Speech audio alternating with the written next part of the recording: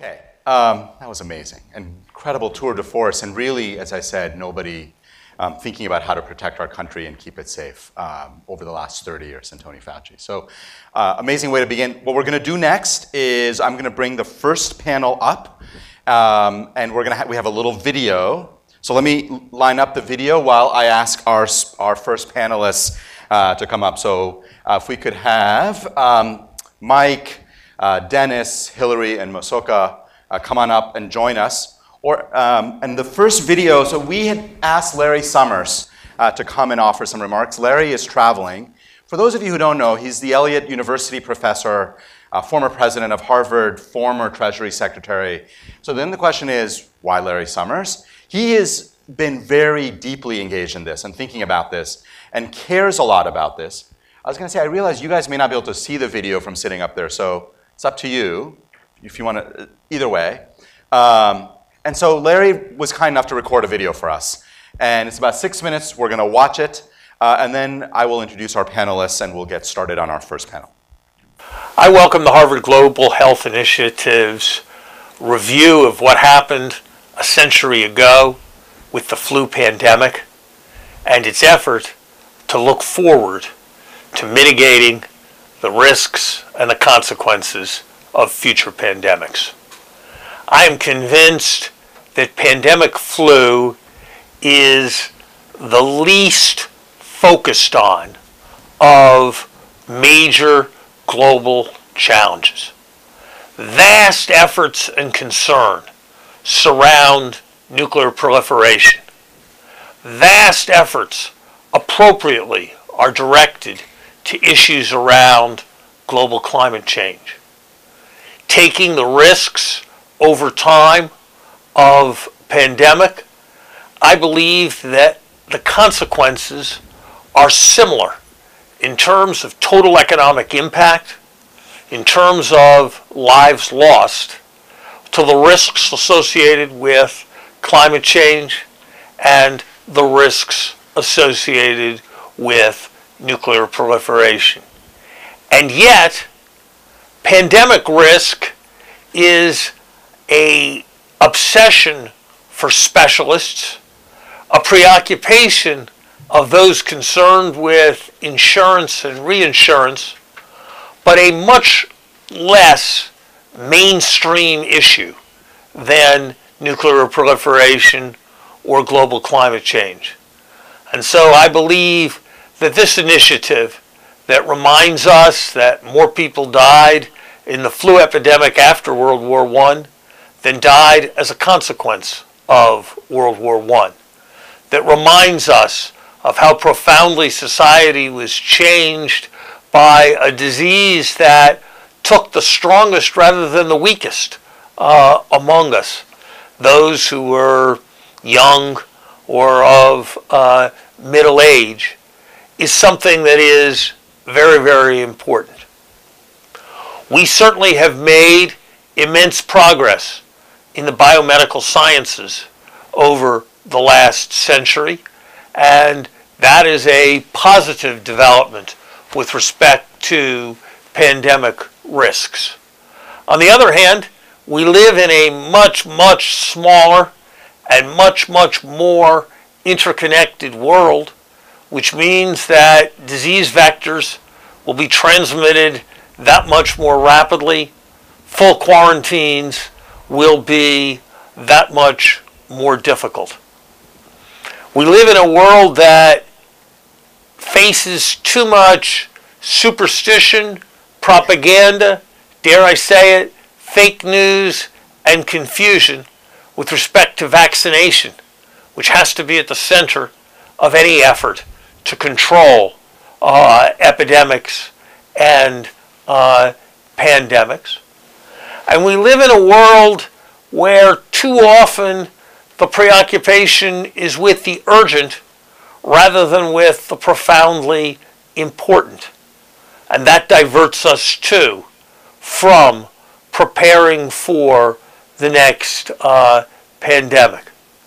I believe that this is a central challenge that deserves far more global attention than it is now receiving, and I'm glad to see Harvard's Global Health Initiative do its part to arouse concern, prompt study and reflection, and drive preparation for the epidemics and pandemics that are all too likely to come, albeit unpredictably, at some point in the future. Great. So, as I said, most people in this room have been thinking about and working on these issues. But Larry Summers, who has thought broadly, has worked obviously across a variety of sectors and is one of the leading economists and I think public intellectuals, has glommed onto something that is really a key issue, which is that this is not a specialized issue. This is not a healthcare issue. This is not an issue that specialists need to obsess on. And the point he makes that if you think about the things that can cause catastrophic harm to human society, right? Global climate change is more slow-moving, but if you think about things like a nuclear weapon going off in a major city, terrorist threats, we spend enormous amount of resources, and rightly so, on understanding those risks and mitigating those risks. And then when we switch to something like pandemics, it drops way down, and we start thinking about, well, do we really have the money to afford it? Can we really make the investments? So that's part of the challenge that we're dealing with. And so our first panel for today is an extraordinary panel, and I'm going to very quickly turn it over to them. I'm going to do very quick introductions. This is about understanding and mitigating risks. And so the first panel, for those of you who've been with us, you've seen Mike Osterholm join us, so thank you again for coming back, Mike. He's the director of CIDRAP at the University of Minnesota, and as I described him a couple of days ago, when the country faces challenges, he's one of the on the short list of experts we turn to, as he was after 2001.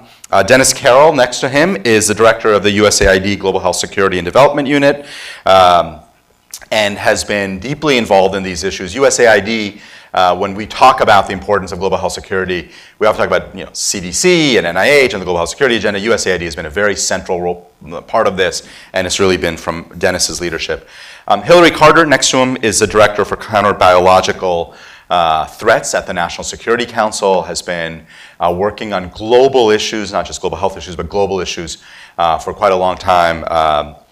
Is a PhD from Georgetown. And then next to her is Mosoka Fala, whose official title is Deputy Director of General and Technical Services at the National Public Health Institute in Liberia. What he really is, he's been a close friend of the Institute for many years, is one of the people who was central to turning around the Ebola outbreak in Liberia.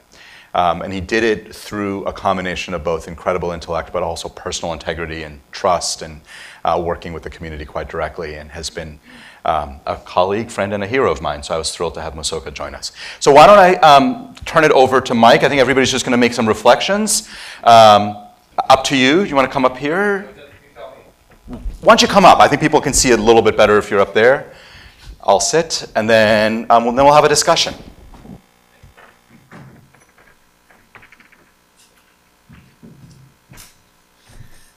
Good morning, and thank you again for the invitation to be here this week. It has been really, truly a remarkable experience over the course of the last 4 days, and I just want to thank the organizers for the vision to put this kind of a meeting on.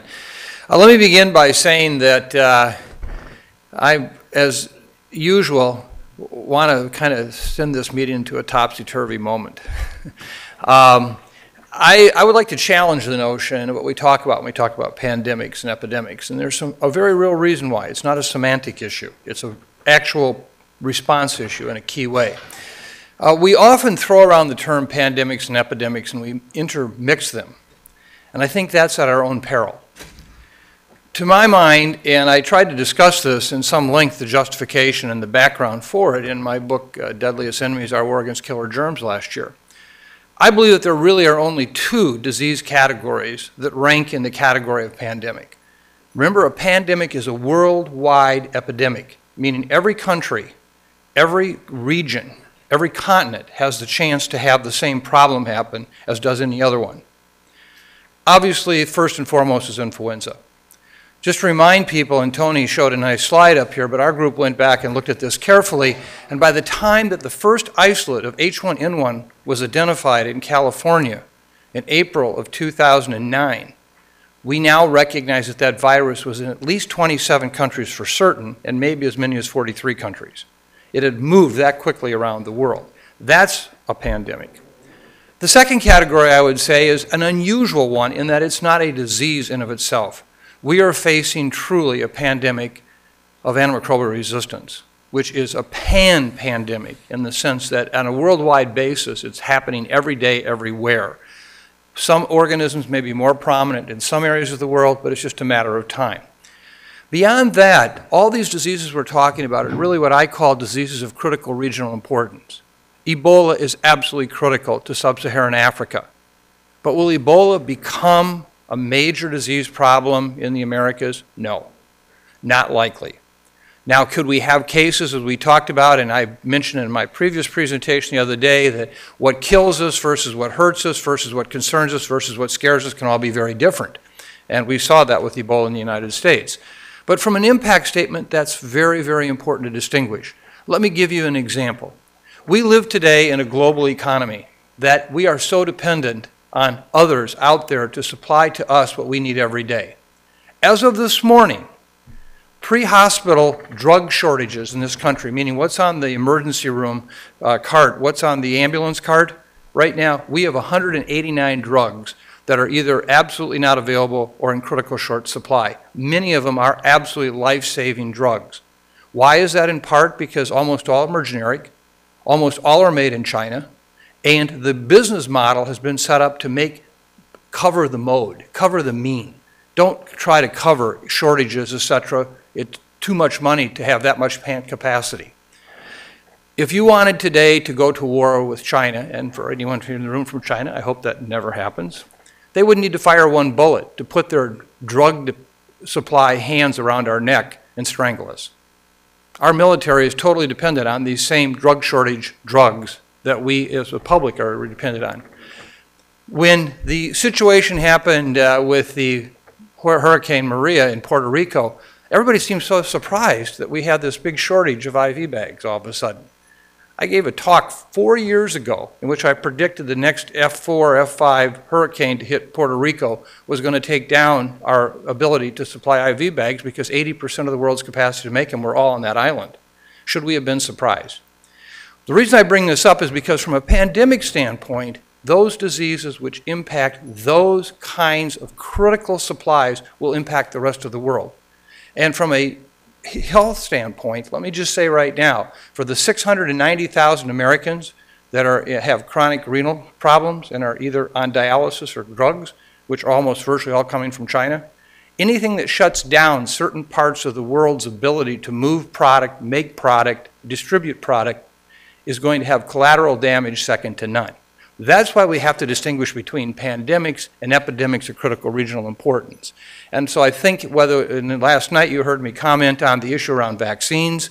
What we're talking about is a shortage of epidemic vaccines. Vaccines that are going to handle those diseases of critical regional importance with the exception of the issue of influenza. Now let me just say one last thing for some in the room sitting here saying, well, HIV and TB, aren't they all pandemics?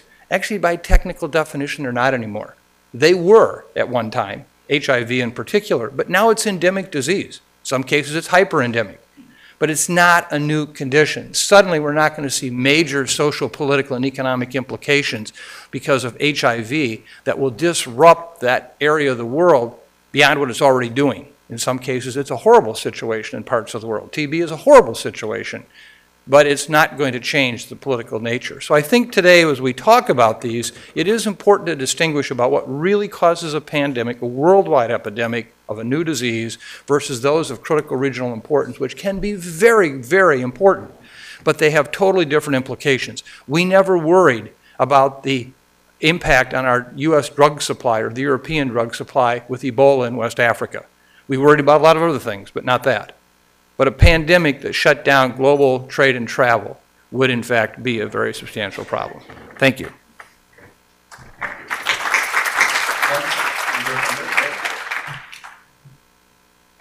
Great, thank you, Shishan. Mike, Thanks for those opening comments. I'm going to talk about one of the maps that Tony just showed, which was the second map that showed the enormous diversity of emerging infectious diseases that have come up over the course of his career over the last 30 years. And what we need to understand is that virtually all of those agents that showed up on those maps, they pre-existed in wildlife on this planet before they made it into us. We live in an ecosystem where the interface in between wildlife, livestock, and people is such an incredibly dynamic process that a deep reservoir of an extraordinarily diverse pool of viruses that have been resident in wildlife forever are now, the dynamics are changing. And what I'd like to do is talk a little bit about that relationship between zoonotic diseases, those diseases that have their genesis in wildlife spilling over into people. And I would also like just to pick up on AMR, that it is not a zoonotic disease, but what we also know about AMR is that the drivers behind AMR are not simply the events that occur within prescriber-user practices within clinical settings. That 90% of all antibiotics consumed within the United States by weight are done within livestock. So as we think about how we protect and preserve sort of the well-being of our population, we need to understand that it's not just about humans or Homo sapiens, it's about how we sit within the larger ecology on this planet. So there are 5 points I'd like to make. First off, even as we talk about zoonosis, it is nothing new. All of those diseases that we see spilling out over the last 30 years is not a new dynamic. That, in fact, many of the infectious diseases that are part of the global burden today had their genesis in wildlife. Malaria, tuberculosis, and as Mike just pointed out, HIV. And it's worth noting that while we're here remembering the 100th anniversary of the great pandemic of 1918, in another 2 to 4 years, it'll be the 100th anniversary of the spillover of the progenitor virus from simian populations and people that unleashed HIV in the world. And so we live in a place where zoonosis is a very much part of our normal landscape, point one. But point two is that it's not a steady state. The dynamics of emergent spillover spread within human populations today is radically different in the 21st century than at any other point. Someone mentioned earlier today that if we were here in Boston 100 years ago, the world's population was 1.5 billion people. Think about it, as a species, it took us 400,000 years, plus or minus, to get to that 1 billion mark. In the space of 100 years, we've added another 6 billion people, and by the time we get to the end of this century, we'll add on another 5. You can't have that kind of accelerated footprint on this planet without having a hugely disruptive effect on that ecosystem dynamic with wildlife, livestock, and people. So we live in a different space, and as we think about the 21st century, this is a period of great epidemiologic transition driven by population pressures that will play themselves out in ways both at the pandemic but at the epidemic level as well. That said, as we look to the 21st century as a place of extraordinarily dynamic risk, it's safe to say we are not prepared. We remain ill-prepared. Despite extraordinary efforts over the last decade to build systems and capacities around the world to deal with preventing, detecting, and responding, the truth of the matter is we're ultimately held hostage to the fact that our toolbox of response is an enormously inadequate one. And Tony sort of touched upon it when he spoke to the challenges we have in terms of developing countermeasures in the midst of an event. And while he talked about influenza in 2009, it's worth noting that by the end of 2009, we may have had enough to provide maximum protection for the American population. But 12 months after the emergence of H1N1, the total amount of vaccine that had been produced worldwide would have protected 17% of the world's population. 2 billion people by that time had been infected. There's a dislink between what we're capable of doing in terms of developing countermeasures after emergence towards having maximum impact, not just on the people within the United States, but the global community, those 7.6 billion people that live on this planet. Why are we still so ill-prepared? Why is that toolbox so fragile? And I go to the last point on, again, Tony's slide, where he talked about vaccine strategy. And he talked about the prototype strategy, which is not to simply look within the flaviviruses at developing a vaccine against Zika or yellow fever or dengue, which we know do not cross-react with each other. It's beginning to rethink what we know about the relationships within those viral families and use broad data analysis across families to be able to think about broad spectrum countermeasures for the first time. But the weak link in that strategy is that for the 6 or so examples that he put up there for the flavivirus, we know that there's somewhere on the order of 6,000 other flaviviruses circulating in wildlife. Same thing for filoviruses, Ebolas. Same thing for retroviruses. We live in a world where the pool of viruses which are circulating that we will become increasingly more acquainted with in the 21st century, we've only seen 0.1% of all of those viruses. So I will turn you to my last point. The opportunity we have is to be transformative. Move beyond what are the agent-specific interventions, going after Ebola, going after yellow fever, and begin turning the sciences for emerging viral diseases from what are really low data sciences, almost mom and pop sciences, into big data. What would it take for us to, in fact, go out and characterize those other 6,000 flaviviruses that are out there that are currently circulating in wildlife? What would it take for us to be able to go out and characterize the 6,000 filoviruses? The opportunity is extraordinary. We are not limited by technology. What we are limited by is political will. And we know from work that we've done in partnership with many in this room over the last decade, the feasibility of actually going out into wildlife, collecting those samples, and beginning that characterization, both in terms of their genetic and their ecologic profiles, allow us to transform the sciences of emerging viral diseases from a small agent-specific science into broad spectrum, family level, virome level sciences. Final point, Albert Einstein famously observed that doing the same thing over and over again is the definition of madness. We're not mad, but we are simply, when we think about what's our plan B to plan A, we usually say, we'll do plan A better.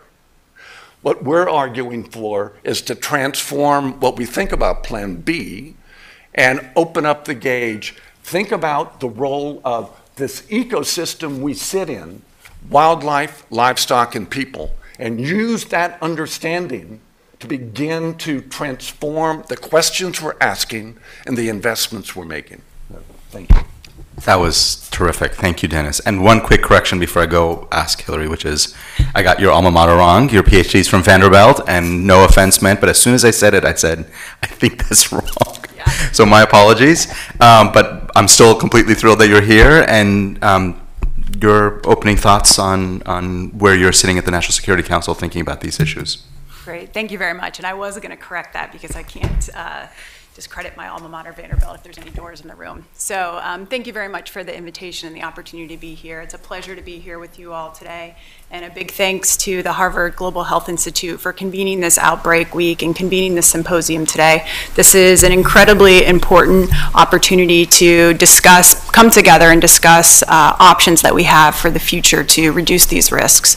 So today I've been asked to speak about the policy and strategy development work that the US government has done as it relates to biodefense and global health security.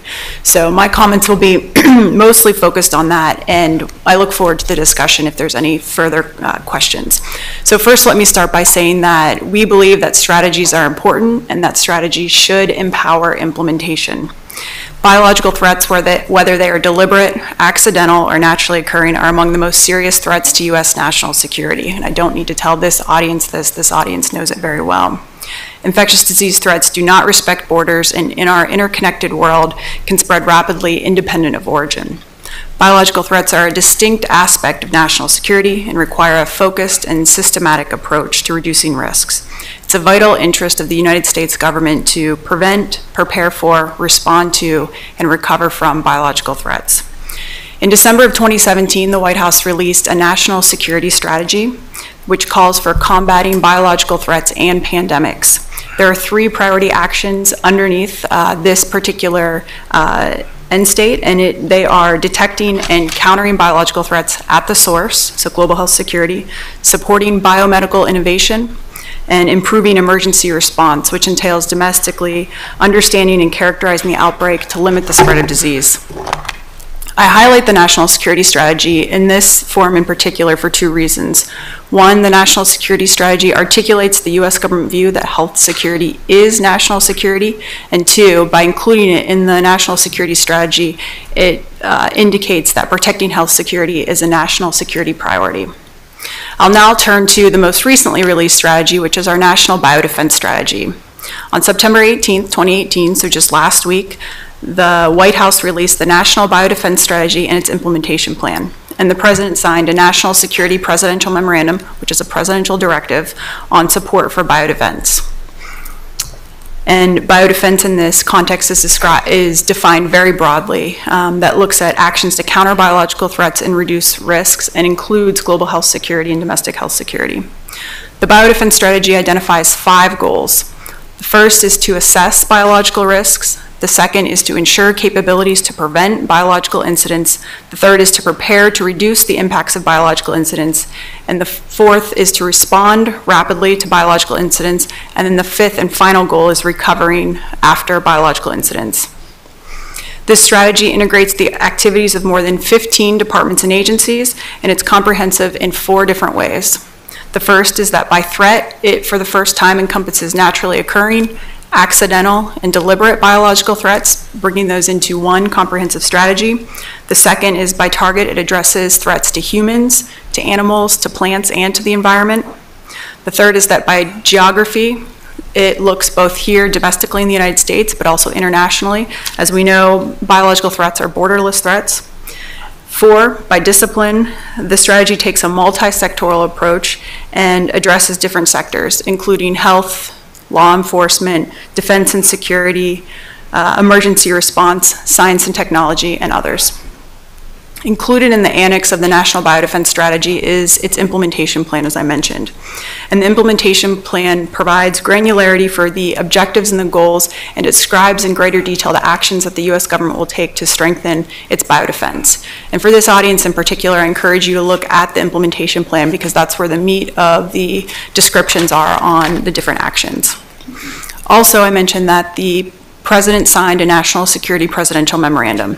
And this presidential directive directs the execution of the strategy and the execution of the implementation plan. And further, it lays out a framework for coordinating the broader biodefense enterprise. I'll go through the structure and I'll go through the annual process, and then I'll get to the so what does it mean? Because I think it is really we are hoping to create something that's responsive to some of the things that you heard Dennis raise, that you heard Mike raise, and that you heard Dr. Fauci raise this morning. So the structure is as follows. The Secretary of Health and Human Services, Secretary Azar, is designated as the federal lead for coordinating implementation of the strategy. The Assistant to the President for National Security Affairs, who is my boss, the National Security Advisor, is the lead for coordination and integration of policy for all biodefense efforts. The presidential directive also creates a principal level, so cabinet secretary level, biodefense coordination steering committee, biodefense steering committee, which includes 8 cabinet officials. And then there's also a team created within the Department of Health and Human Services to support those principals and those cabinet officials. The Biodefense Steering Committee and the Biodefense Coordination Team have a mandate to reach outside the federal government to non-governmental stakeholders, including academia, international organizations, international partners, and to ensure their activities are coordinated with the broader federal government activities. There's also the annual process. The annual process, I won't describe it in detail, but it does a few things. It's tailored to understand what the U.S. government is doing to counter biological risks, to assess if those activities are meeting the goals as defined in the strategy, and then to annually determine what our policy priorities are and link this policy prioritization process to the annual budget. And so what? What's the significance of this strategy, and why did we put this out and go to the trouble? So first and foremost, I think what you're seeing is an elevation of biodefense and priority. You heard numerous panelists here today talk about why don't we give biological threats the same attention that we give other actions. I think what you're seeing here is an elevation of this in priority. Second, for the first time, we do have, and we've established a federal lead, which again is the Secretary of Health and Human Services, for the comprehensive strategy and coordinating these actions. And then third, it gets at, the strategy and the process gets at annually analyzing the gaps in preparedness across the U.S. government, and then developing policy priorities to close those gaps. And so you heard Dr. Fauci this morning talk about biological threats or perpetual threats. He said emerging infections, but I'll expand those to all biological threats. You heard Mike talk about distinguishing between a pandemic and an epidemic. You heard Dennis talk about our inadequate response toolbox. What we're trying to do with this strategy is create a structure to understand what we're doing, understand what we're not doing, and then prioritize our actions accordingly in the years to come. Thank you. Great. Thank you so much, Hillary. That's really helpful. So, are you going to go up there? Yeah. That's great. Thank you. And sorry about the PhD. I don't know where I got that.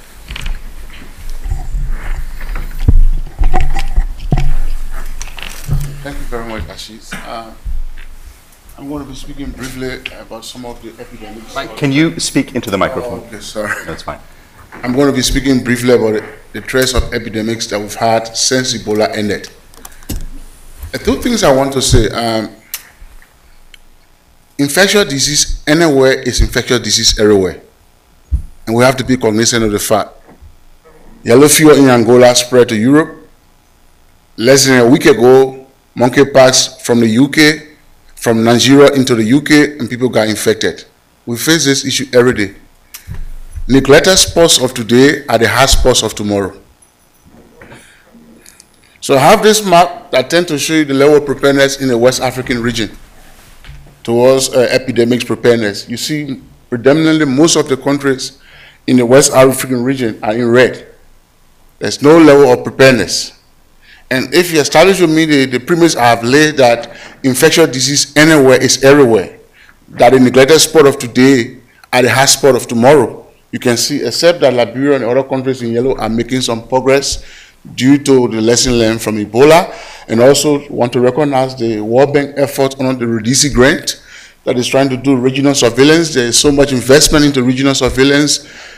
Treating the epidemiologists of tomorrow, building laboratory capacity is a very good step in the way forward, because if you understand infectious disease, like our monitor what's going on in the DRC, it worries me every day. I'm watching the trend, and I hate to say this, but I'm so convinced that there's a bigger threat that it could spill over into other countries for a potential situation, because we saw all the errors that happened in Liberia repeating themselves in the DRC. The resistance, the military, so there's a perfect sum there. So we want to acknowledge the investment, but this can tell you the situation in West Africa. I will now narrow down to Liberia. If you compare 2017 to 2018, you begin to see that there are increasing cases of outbreaks that includes Lassa, that as I speak to you this very moment, yellow fever has been diagnosed in the southeastern part of my country. Lassa, we have had consistent spread of measles in the country. We have had re-emerging of new diseases. Are we seeing the increase in outbreaks because of Ebola, and we have enhanced our surveillance capacity? Dr. Cash, Richard Cash used to say to us, when you look for it, you will find it. Are we finding because we are looking for it? But it shows you that they are increasing outbreak in Liberia. I want you to watch carefully what's happening over 3 years period. We're seeing increasing cases of Lassa. In Liberia, we have, like Dr. Fauci said, Lassa was restricted to certain seasons of the year and certain area we call the Lassa belt. But for the last couple of years, there is breakage down from the Lassa belt to more counties. Not only that, but we are also beginning to see that it is lasting more longer, and because it is lasting longer, we're having more cases of Lassa. I share this slide. If you look across 3 years, you watch the number of cases we've had, the number of confirmed cases, you will see that in 2018, the case fatality rate has increased as a function of the number of cases, the severity of the disease. And that continues to tell you that we're going to face greater threat every day. Not only are we seeing that the epidemiology and the biology of diseases that we knew are changing and posing more threats and killing more people, but we begin to see re-emergence of new disease. Yes, we begin to see, you see monkeypox. Since the 70s, monkeypox was essentially eliminated from Liberia and West Africa. Last year, we begin to see new cases of monkeypox across the country, spread across the country. Monkeypox is no more restricted to Liberia, but we see cases in Sierra Leone, we see cases in Liberia, Central African Republic, and as I said to you, Nigeria, where 2 cases got imported to the UK, and someone in the UK got infected. So the chances of, I always say to people, I can have breakfast here today, and I can have my dinner in Liberia with the global travel. I can be incubating a disease this very moment from the US, and I will be in Liberia and spread it. We saw that happening with Ebola. Okay, another case here. For a long time, we were blessed. Liberia was also of the meningitis belt. All of a sudden, we're in a conference in the US, the Minister of Health. We had a cluster of death. 8 persons died from symptom onset to severity to death 24 hours. We were very confused. All of a sudden, we thought it was Ebola. We went around through metagenomic sequencing at the CDC. We realized that it was septicemia meningitis serotype C. This was not expected in Liberia. Liberia was not in the epidemic belt, the meningitis belt. All of a sudden, it went back, and the most important one that is so critical from a global health perspective was the one in the northwest. This is the boundary between Liberia, Guinea, and Sierra Leone, the red circle, where Ebola started from. This is where we had a big outbreak. And to make it more interesting, the outbreak was ongoing during the inauguration of our new president, where international guests were flying in, the airplanes were coming into Liberia. We had to deal with the issue of information management, keeping the outbreak contained. We had to move in massively with ciprofloxacin, and were able to treat over 1,000 people to prevent a spillover into Sierra Leone and into Guinea, and to ensure that we kept the outbreak contained so it wouldn't come to Monrovia, where we had thousands of guests, presidents and ministers were there at a meeting. So outbreak anywhere is everywhere. What are some of the threats? So I gave you the fact that we still have a threat. The biology of the disease is changing. The epidemiology is changing. Global travel facilitates the disease. But there are threats. I tend to show this slide. Ebola has helped us a lot. We've built a resilient system. We have a huge support where we have surveillance system in the country. But the true dip I show you was a point in time where some of the support we get from international donors stopped coming and the workers went on strike. So there is still a fragile system. The system that is so heavily donor dependent. That system gets so fragile that whatever happens tomorrow in the midst of donor support, it drops. How do we transition to develop sustainable financing for healthcare is a critical issue.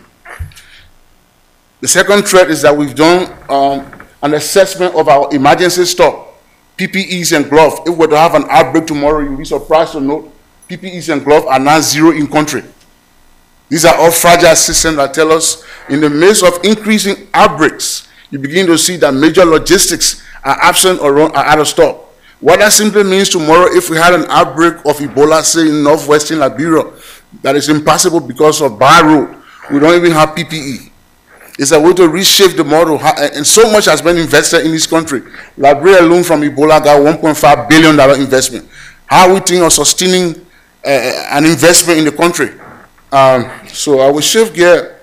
One of the ways we've done investment now is to create these national public health institutes. I was one of those who helped to form the Public Health Institute of Liberia. I went to Thailand, I went to Norway to study that system, and we built a public health institute from the lesson we learned from Ebola, that the Ministry of Health cannot be focused on healthcare delivery and preventing threats. So we developed this institute to narrowly focus on threats, on surveillance and diagnostics, and building capacity. This concept has now spread across Africa. There is an African CDC and there are regional CDCs with the goal of building core public health capacity for surveillance and response. With funding from the World Bank and other institutions, we begin to make substantial progress. That's the only way we can save infectious disease in these neglected spots from coming to the developed spots. In order to mitigate the risks, it's an investment in laboratory system, diagnostic system. I was involved in Ebola. I was in Liberia at the time, having completed school in the US when Ebola struck Liberia. We literally had to take the samples to the border with Guinea, cross them in a canoe, drive them to Conakry, and bring the result back to Liberia for 5 to 7 days. There was absolutely no capacity to diagnose. So those are the factors that spiral. With support from partners, the CDC, you see now we are able to diagnose priority diseases like Lassa, priority diseases like Lassa, and so that gave us a complete speed in the management of any epidemic threat. I tell people every day, speed, speed, speed, and communication are the two critical factors. With the ability for diagnostic capacity in country, we can now diagnose and respond to outbreak immediately. The second most important investment is an investment in the surveillance system, the public health capacity. If you look at the time, most of our outbreak now, we are responding with less than 2 days, which is the standard set by WHO. You see, all in where we have 0 now because we have built the human capacity, there have been investment. That's the way we mitigate the risks. Finding the core human capacity, training them, and supporting them to be in country before the expert can fly in. And we clearly have shown that our turnaround time are quicker, so we're able to contain outbreaks from spilling over. Finally, I just have this point. The international community have learned their lesson from Ebola, I have to admit, and some efforts have been made. One has been the joint external evaluation, where there is panel-to-panel evaluation where we stand. As a result of the JEE, we now have the National Action Plan for Health. For Liberia alone, the Action Plan of Health has been costed. It will take a $150 million investment to prepare Liberia for sustainable financing for outbreaks, for preventing, for vaccine over 5 years. Of course, we've been part of the Global Health Security Agenda, thanks greatly to USAID in Liberia. We've invested in the One Health approach. My colleague Epstein will tell us in the One Health approach, we have a coordinating mechanism with the highest political support, with the vice president of my country serving as the head of the One Health.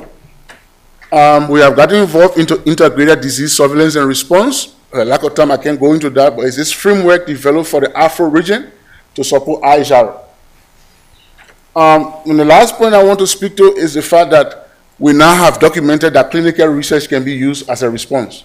Cleveland and I have now written an article that we tend to submit to Lancet and show from the Liberia's example that clinical research can be a component part of a response.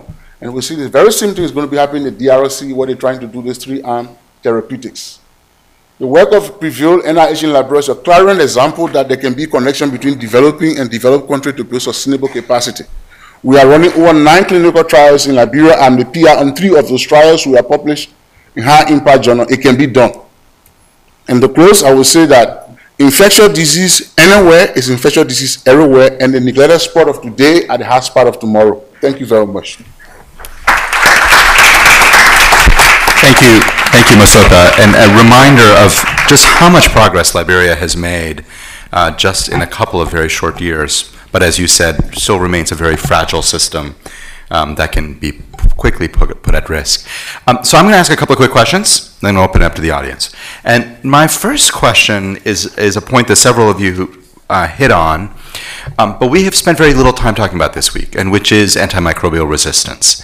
It, as an issue, comes right up to the issues that we have been talking about around outbreaks. I would argue that it sort of belongs inside the tent of this conversation, but reasonable people can disagree. Given the focus on pandemic influenza that we've had, but really just as a model for threats that can quickly harm human health, I'd love it if we could all just comment on antimicrobial resistance, how big a threat it is and how big of a challenge it is, and whether the tools that we are thinking about from surveillance systems, building better vaccines, all of the stuff we've been talking about, to what extent is that helpful in this conversation? Or does AMR need a different set of strategies? And I know several of you touched on it.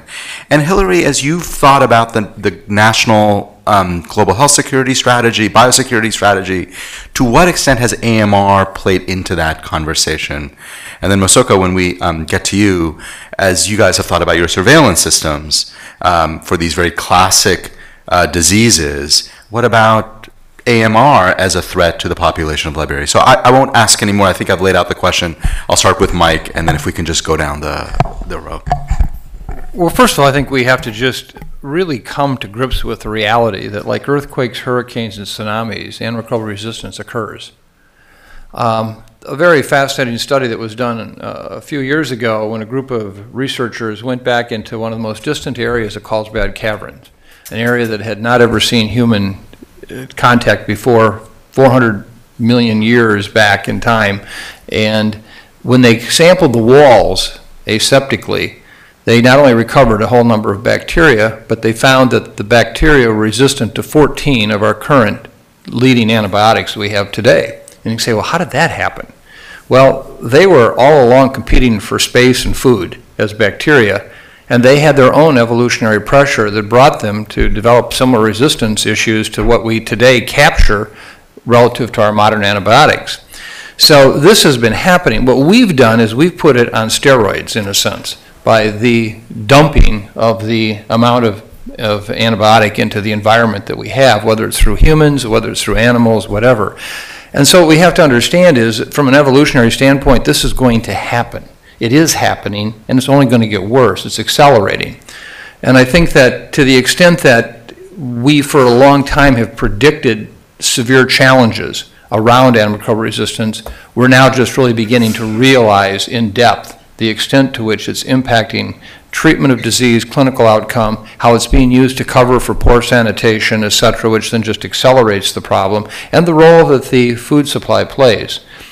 I just would add one last piece. I think one of the areas that's going to come back and be a real challenge for us also is, and I think this clearly has been well described recently in the microbiome studies, antimicrobials have a lot of downsides to humans that we never appreciated. Clearly, they've had a lot of upsides. They have been life-saving in so many ways.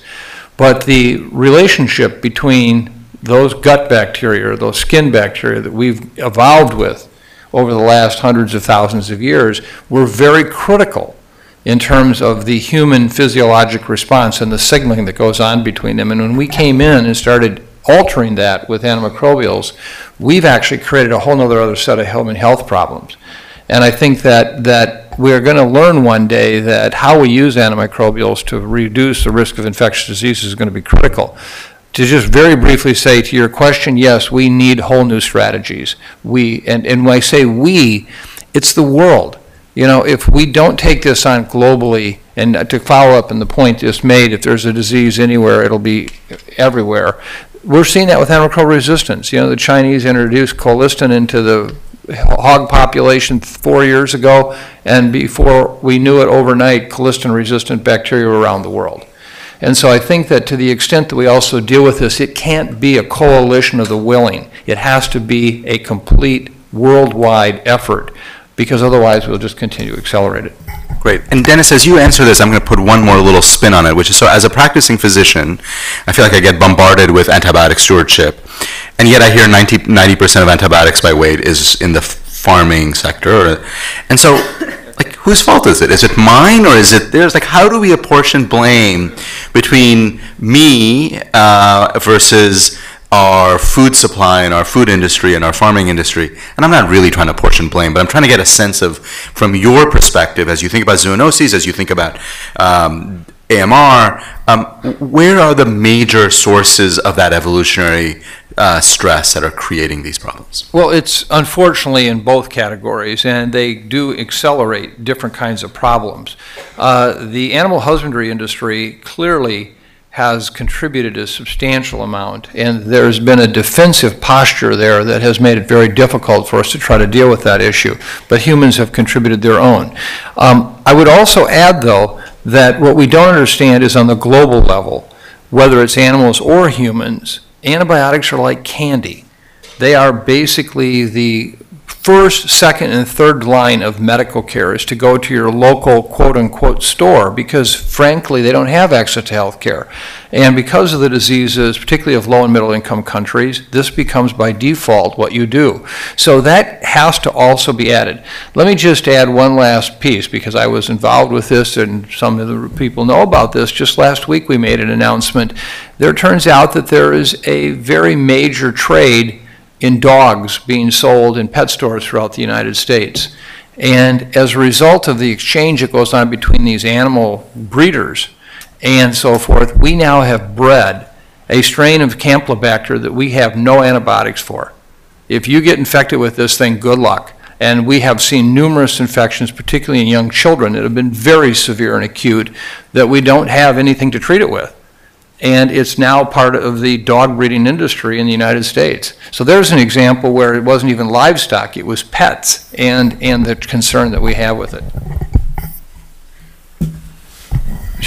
Let me first bring the discussion back to 1918, because what's the difference between 1918 and if a similar virus were to emerge in 2018, or this upcoming spring of 2019? And in 1918, what didn't we have? We didn't have antibiotics, we didn't have antivirals, we didn't have vaccines. If we were to have a similar event, for as long as it takes to get the vaccine, we would still have antivirals and antibiotics. And that's significant because when you look retrospectively at 1918, you know, half or so of the deaths were due to the virus, half were secondary bacterial infections. So antivirals and antibiotics would be a very fast frontline response. If we move into a post-antibiotic world, we're moving back to 1918. And so just to tie the circle back, you know, the vulnerabilities are extraordinary. The other about, you know, what's the relative balance of influence at livestock, aquaculture, human, environmental, we don't know. And largely because we've spent a lot of our effort over the last 2 decades really zeroing in on clinical practices, right? Prescriber users. There's a big black hole out there in terms of what's the contributing factors around animal husbandry, aquaculture, and environmental contamination in an environment where, as Mike said, you already have just a natural dynamic of evolution within bacteria. We don't know, and that's one of the really important One Health agendas, which is to bring a much deeper evidence base to understanding what are the relative contributions, because it talks about risk mitigation, and you really need to be smart about that because Mother Nature is doing her own, independent of us, evolution as well. Great. Hillary, how have you guys thought about this in the national strategies? Yeah, so I will add just a few things to the comments my colleagues made, and that is from my perspective, we think of things in terms of policy. How do we put in place policies? How do we mobilize either the U.S. government or the global community towards specific actions? And AMR will certainly continue to be a critically important issue. And so from the vantage point of organizing actions, one of the effective ones has been the Global Health Security Agenda, which you heard Mosaka mention in terms of a group of over 60 countries working together towards specific technical actions as defined in the Joint External Evaluation. And AMR is one of the action packages under GHSA. There's a working group it's a global working group that is very active, and they're trying to identify different new solutions and trying to put in place actions to counter this problem. But it certainly will continue to be a a critical issue. And I'll just take a moment, since you asked about the global health security strategy, which I didn't have time to mention in my previous remarks. The National Security Council in particular has been tasked with coordinating the development of a global health security strategy. This was in the FY18 Omnibus. And so we are working on that. There are specific things that it asks the US government to do, but we're taking a comprehensive approach, similar to what we did with biodefense, to look at how do we define global health security, what does it include, and does it go beyond some of the things that we've traditionally thought of. So that's all I can say at this point, but it's a really great opportunity to think through these issues and specific to global health security. Great. Thank you. With respect to surveillance for antimicrobial resistance, we did a rough analysis of the total number of acute febrile illnesses in Liberia for 1 year. We found out there were about 2.5 million cases of fever.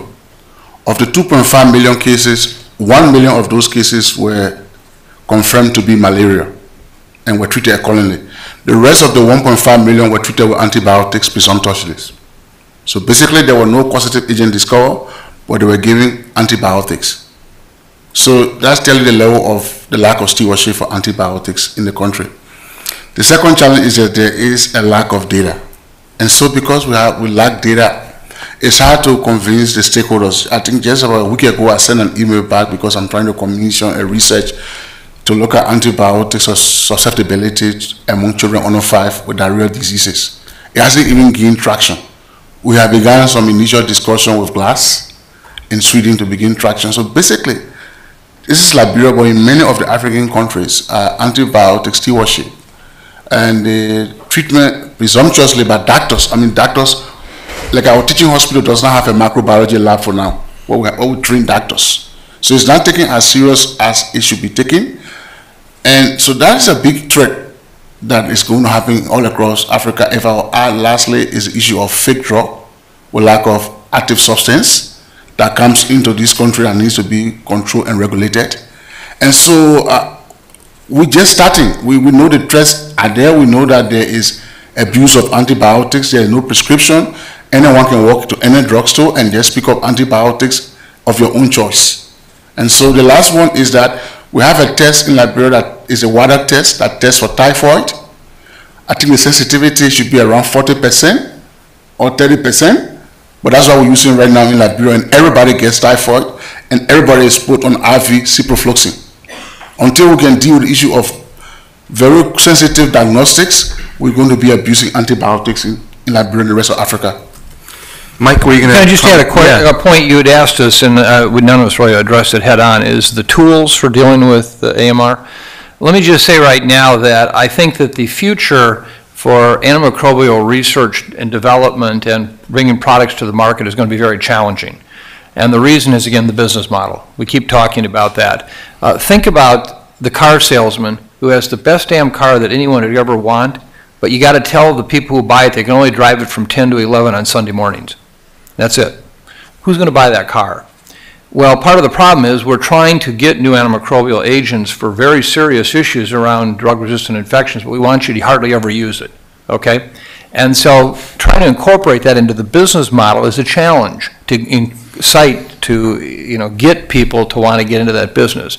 So it's going to happen, but it's going to be challenging. But the second piece of this is I last night laid out categories of vaccines we have. I'm predicting that in the next 5 years we're going to see a new category of vaccines. It's called vaccines for preventing antimicrobial resistance infections, meaning that we're going to actually start targeting diseases for which we don't have any other really good antimicrobial treatment options, or at least they're very limited. And we are going to make these high priorities. Staph aureus is one as an example. The second thing is we're going to see unconventional treatments. I predict that within 5 to 10 years we will see major emphasis on phage treatment for antibiotic-resistant infections, which is going to be a whole new area that, the Russians are way ahead of us on this one and have been working on it for some time. But I think we're also going to see that as a new modality. Do you want to give a one-liner on the phage treatment stuff? Because I think it's really interesting. Phages, I think is viruses that infect bacteria. And we've already had some wonderful clinical successes with very, very serious resistant infections where we can match up a virus and actually you treat the patient with the virus that is very specific to that infectious agent. And the Russians did it for a long time before, we heard about it or got into it. And there's been several really highly noted treatment successes where people literally were on their last leg with a total resistant infection, and the phages are actually, in the work that was being done, saved them. It's really a arms race between us and the bacteria, and we're actually playing on both sides of the battlefield, which makes it a bit more challenging. If people have questions, please come on up. I'm going to ask one more question of the panel, and then again, there's a microphone up there, so please come on up and ask questions. The last question I want to ask before we open it up is something Musoka just mentioned at the end. So we spend, and when we think about our response tools, we talk about vaccines, antimicrobials, antibiotics, antivirals, surveillance system. One of the things we talk a little less about is diagnostics. And diagnostics become a really critical part of this. And I remember thinking in the early days of the Ebola outbreak, people got fever. Well, we knew most of them did not have Ebola. They often came into centers where they then sat next to somebody else who probably did have Ebola or might have had Ebola. And until the test became, positive or negative 48 hours later. Like, this is the wrong way to do this. But we didn't have any alternative. And so are we prioritizing and investing enough in diagnostics as part of our strategy for keeping the population safe? Really, frontline diagnostics. Well, you guys know the story. So anybody, if somebody wants to take on, how do we think about diagnostics as part of this conversation? And you're not allowed to have nobody take this on. Let me just, because again, having just done the R&D roadmaps for Ebola, Lassa, and Nipah, where we did vaccines, diagnostics, and therapeutics, so diagnostics was a very key piece. In the middle to high-income countries, the private sector is doing very fine with this, and in fact, it's exciting as hell to see some of these like graphene-based procedures where we can delineate, a number of agents right down to genetic sequencing within minutes, and it's going to get more cost effective. The challenge is bringing highly, I'm going to say usable diagnostics because of the standpoint of whether electricity based or not, et cetera, sensitivity, specificity, ease of use, to the low and middle income countries overall for this. But as you'll see with Ebola, that's happening. I mean, there's been some major advances made in the last several years in just Ebola. So I think actually the diagnostic area, surely the low income countries need assistance and support, but it's actually pretty healthy. And we found that within our work with these diseases that there is a lot of good new technology coming forward. Great. Anybody else want to take this on? Musoka and then Dennis. I want to speak, because we published a paper called Field Blood Draw. Anyone can read it. Basically, in the subsequent resurgence, with the deployment of the gene expert diagnostic that could run for 2 hours. Yeah. Basically, if someone got infected or had a fever, we would isolate the person at home, draw blood, take it to the center, determine the results, and get back to the person within 3 hours. And that changed the dynamic of the transmission because then we kept people at home, they trusted us, we could do the test, and it made such a very big difference when the gene expert was introduced. The speed, the turnaround time. Now we face a challenge. The company that making the gene expert has increased the price of the cartridges and reduced the shelf life of the cartridges. So essentially the gene expert was made and deployed, but we can no more use it because of the cost. Yep. Dennis? And I think it's also important to realize that we're in the midst of a technological revolution. And to the extent that we're not necessarily exploiting that for field applications. And I'll give you an example. We've been supporting up on the China-Vietnam border the use of what are called pocket PCRs. They're a little larger than an iPhone. But the big question about a virus coming, H7N9 coming across in the markets, into, say, Vietnam. How do you pick that up? The current protocols are you collect samples, you send them back down to Hanoi, they run them through a PCR, they then make a determination and send the information back up, maybe. You're talking about a week. Whatever it is that trafficked across that border has been consumed in Hanoi already. I mean, it's gone. The pocket PCR is this extraordinary tool, which is rapidly evolving, but it's basically you can collect samples in a market And against, as long as you have a primer, you can do it against anything. You can do it influenzas, you can do coronaviruses, it doesn't matter. And in 2 hours in that market, you can have a positive or negative. You can know exactly what's there, and you can link it to action. So the Vietnamese government has revised their protocols now. It does not need to go back to Hanoi. They are able to stop and quarantine and take actions on the basis of this protocol. And their ability now, the next generation of these, is that they immediately move the information into the cloud, so that it's immediately available for access. So, it's how can the global community, working with national authorities, really move these technologies into the field, point of capture diagnosis. And that's against the known. I'll come back to the fact that we were flummoxed as Tony was talking about SARS. There was a period of time they did not know what it is. The issue is when something new comes out, we're even more challenged. And I would go back to this issue about developing a deep, rich database about all of the virome to be able to have a diagnostic platform that allows you to rapidly. And so for those that are interested, I am part of, along with a larger community, around the Global Virome Project, which is about a 10-year effort to document 70% of the virome within mammal and waterfowl populations. Big implications for diagnostics, big implication for countermeasures across the board. But it's moving from small to big data technology into the field. That's amazing. All right, let's open it up. We have about 10 to 15 minutes. So if we could do two things, which is if I'll take two questions at a time, have whoever on the panel wants to respond, then we'll do the next two. Just please quickly introduce yourself and ask your question. Thank you. Monique Mansour of the McKnight Corporation. Was privileged to lead a team at HHS in 2006 that wrote the requirements for an Ebola vaccine, put it in a priority document for our medical countermeasure strategy and implementation plan with Dr. Parker. I'm a scientist and a big fan of transformative science, but also realistic expectations. So the deprioritization of one bug, one drug solutions arguably led to the consequence of us not having an Ebola vaccine when we needed one, despite the fact that it was a priority in 2006. So I want to talk about realistic expectations, about transformative science and broad spectrum or solutions. One. Two is the business model. And Hillary, thank you to you and your team for getting the National Biodefense Strategy, long awaited, out. I wonder if you have a sense for where we're starting. You talk about one of the important deliverables from the federal group is the assessment. Do you have any sense walking into this now with the first National Biodefense Strategy?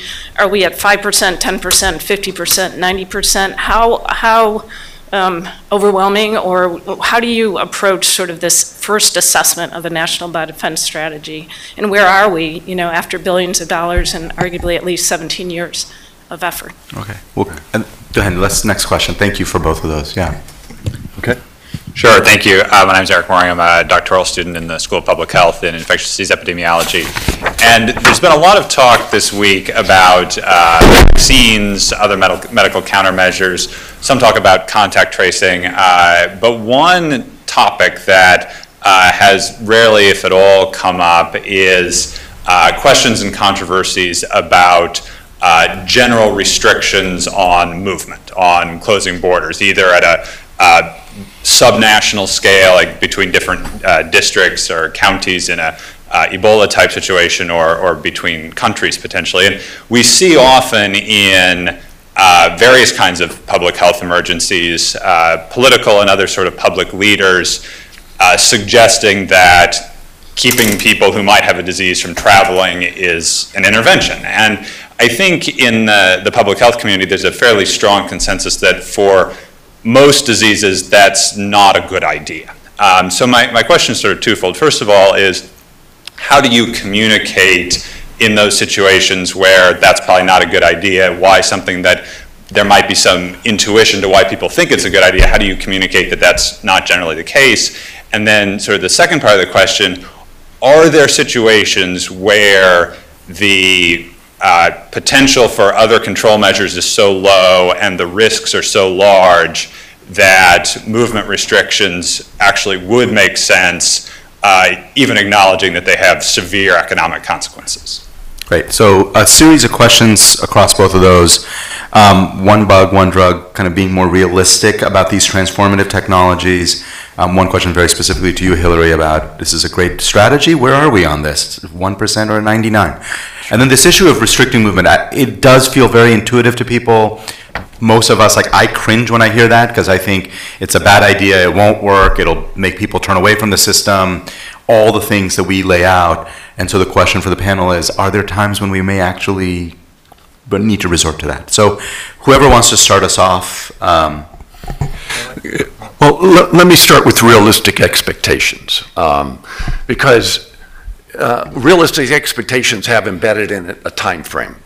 And what is it we expect today, and what is it that we're trying to build for tomorrow? And the older I get, the more I realize tomorrow isn't that far away, because yesterday seems just like a moment ago. And part of what we need to be thinking about is where are we going to be in 2028? 2008 is literally not that far in the back. And what are the steps that we need to take? Either we begin to ask a different set of questions and figure out what a different paradigm for problem solving might be, and take those investments. And there's risk embedded in that. Look, when I began my career, I was a researcher at one point, and I was at Cold Spring Harbor at the moment when the Human Genome Project was first being put on the table. And Jim Watson, who was my boss, right, he was the first lead on that. And it was an enormously controversial discussion. Go after the entirety of the human genome, what are you going to get from that? As opposed to focusing on very specific domains within the human genome. There were wild sort of expectations, lots of promises. The world we got is very different after we've sequenced the human genome. We wouldn't have CRISPR-Cas today if it wasn't for the Human Genome Project having been done. Now, I think part of this is that when you try and make sort of a different way of thinking about problems and using data, we live in a data-rich world now. The computing power to analyze data allows us to think fundamentally differently. Emerging viral diseases has not kept up. And the transformative issue is in that massive data set are new insights, new opportunities. We're not quite sure what they are. So expectations, be realistic, but the world is a far more complex environment than Ebola or Marburg. It is a hugely complex issue. And how do we open up the entirety of that window for filoviruses, flaviviruses, et cetera, and then see what the power of big data allows us to understand. So I don't want, this is not a trade-off between making decisions today at the expense of something today. It's about making new decisions to open up new doors for tomorrow. In some ways, I'm reminded of an old line that Bill Gates that's been attributed to Bill Gates, which is we overestimate what technology can do in the short run and underestimate what it can do in the long run. Hillary, on the biosecurity, where are we on the pathway? What is your sense? Yeah, so I think where we are is we'll know a lot more in 120 days. If you look at the NSPM, it has some very specific tasks, what I'm calling the 120-day sprint, where we have to define roles, responsibilities, milestones, metrics, and end states for the implementation plan. So there's analysis that's associated with defining those specific things, and I think that will give us a really good sense of where we are relative to the goals, the objectives, and the sub-objectives.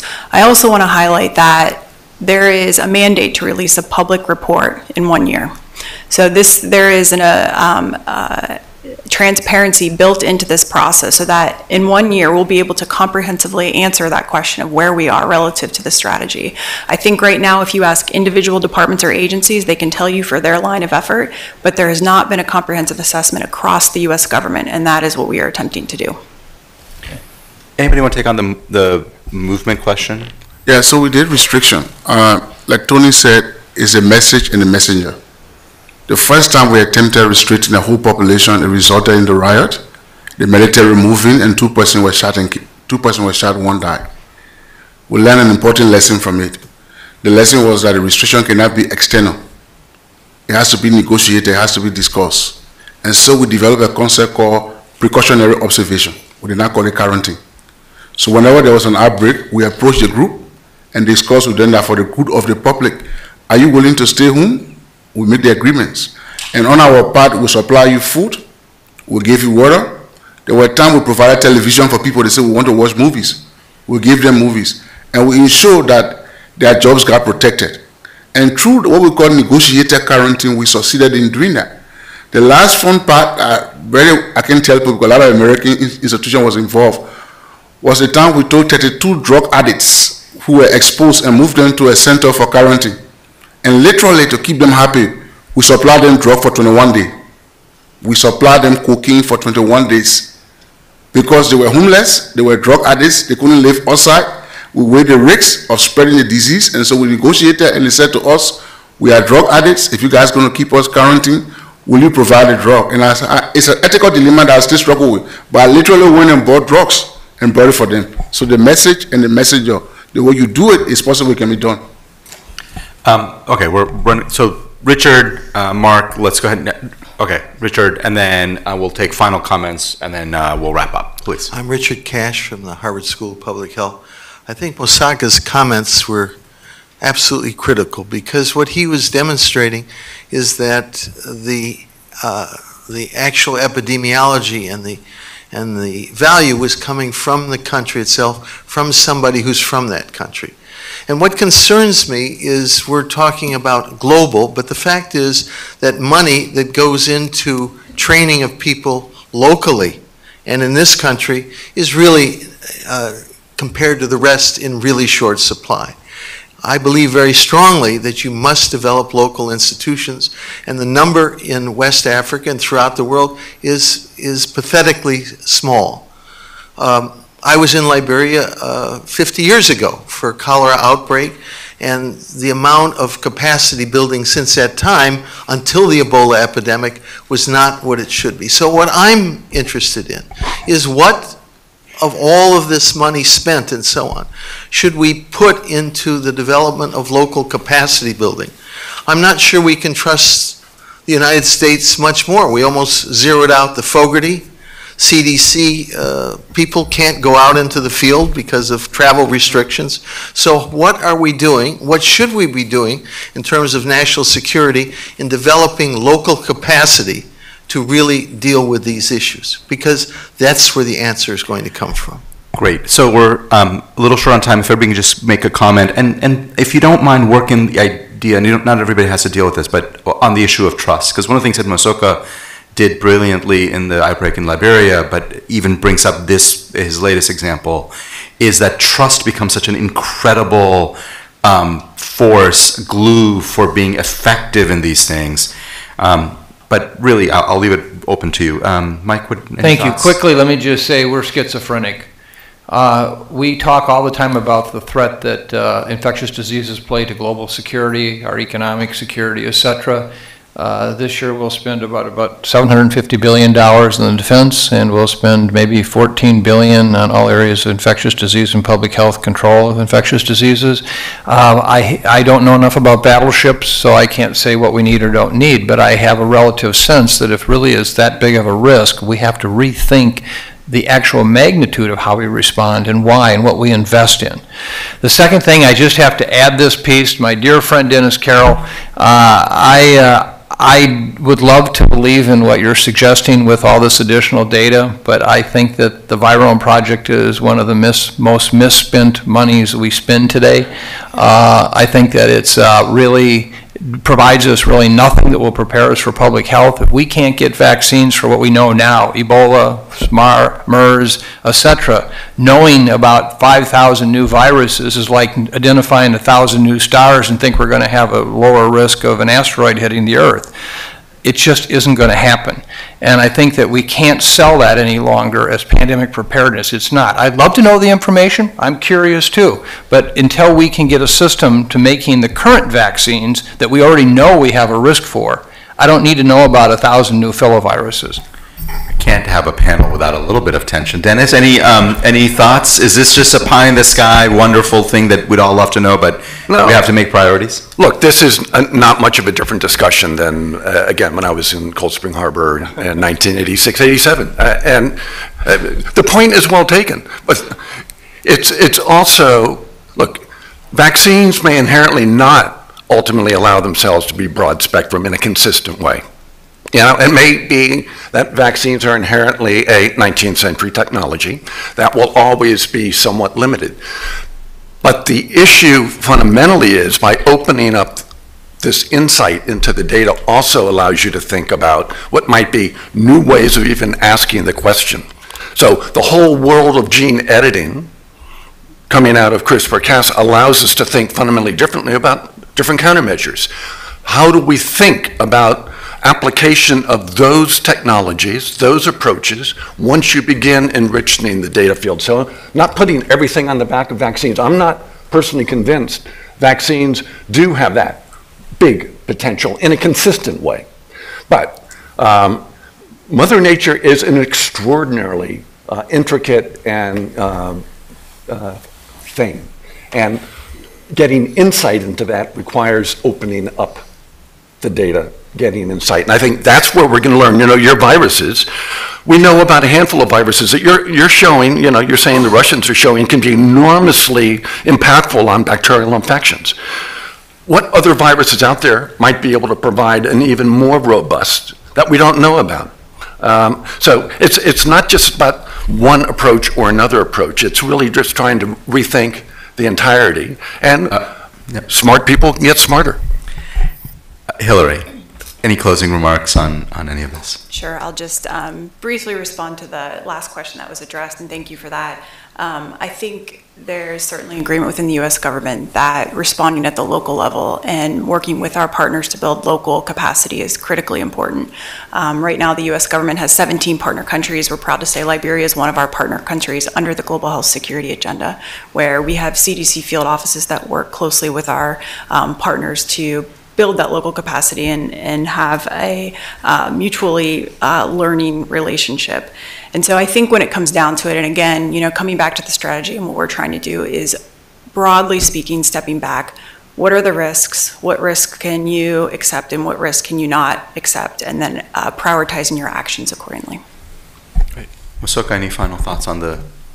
Just to speak to what Dr. Kashyap said, the timing in Liberia for me was I had the opportunity to have a U.S. education, and so I knew what to do, and it made such a substantial difference.